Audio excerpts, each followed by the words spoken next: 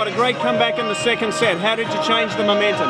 Well, actually, Radek came to me and said something simple to me on my returner serve, and that changed the whole momentum of the match. I've got to give full credit to Danny and to Max, because they started out amazingly well. They were all over us in the first set, and they're great competitors. But today, I've really got to thank my partner Radek, because he won that match for us today.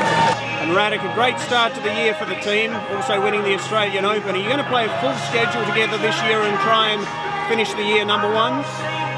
There's a question, you know, we started really well, winning a Grand Slam, winning a Super 9, so maybe I have to look at the schedule what we've been set, you know, in the beginning of the year, because we set to play only 12 or 13 tournaments, and you know, so far we are doing fine, and maybe the 13 tournaments would be enough, but we'll see.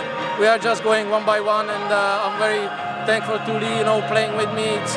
It's an honor for me to playing with a living legend, and I'm trying to put all my heart, and you know, it's great.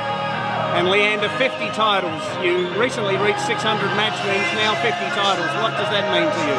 Well, that's a big one today. I didn't want to bring it up to Radek before, so I didn't really say it, but he's helped me finish my full career slam at the Australian Open, and he's just helped me reach 50 titles. So over all these years of playing, I've got to thank many partners. I've got to thank my coaches, Rick Leach, Sanjay Singh, David Herman. I've got to thank Dr. Ron. I've got to thank my father.